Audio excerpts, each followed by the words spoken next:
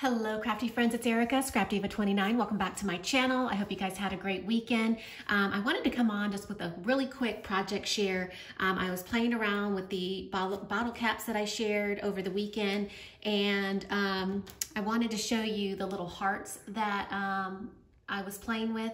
What I decided to do was, I don't have a punch that matches this exact heart, but what I decided to do was fill it with glossy accents and add some of that confetti sequence that I recently picked up from Cartwright Sequence. And I just wanted to show you what it looked like using glossy accents. I haven't tried resin, but I really do like the glossy accents.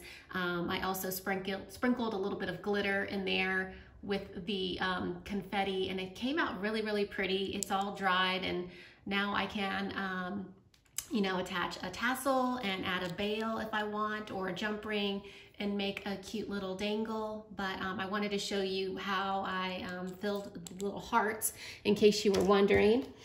Here are a couple more that I made, again using that really pretty confetti sequence from Cartwright. And this one I just used glitter, and then this little tiny glitter sequence that I have from Michaels. And I really like the way that that one came out. It's so shiny and pretty when you add all that glitter mixed in. And then, and these are the other two that I made, just with some more of the sequence. So I just wanted to show you what other ways to use these, in case you were wondering. But it's really fun to use the glossy accents with the sequence. So I did that, and then I did make one little Outgoing treat bag for some Outgoing Happy Meal, and I'm gifting some of this really pretty trim that I recently picked up.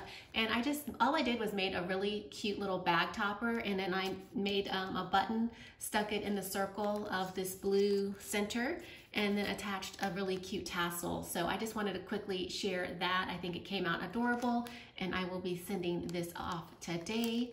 So just a really cute way to decorate a bag topper.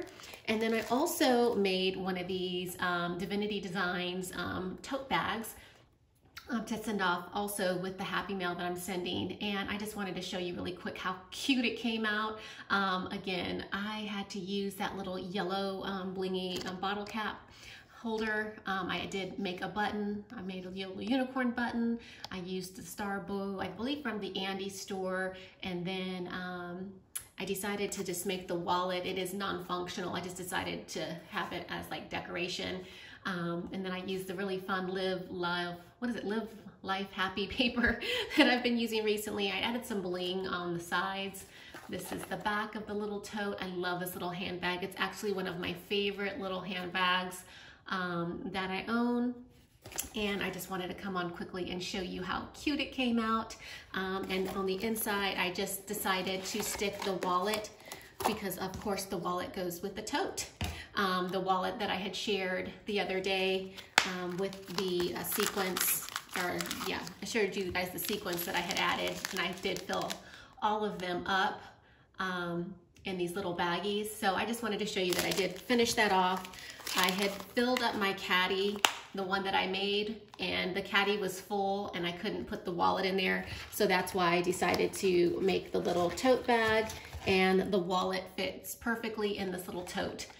So if you have this die, pull it out. This one is a fun one to play with. So anyway, quick project share. Happy Monday. Leave a comment. Thank you for watching. Check the description box below for product information. If you have any questions, let me know, and I will catch you in my next video.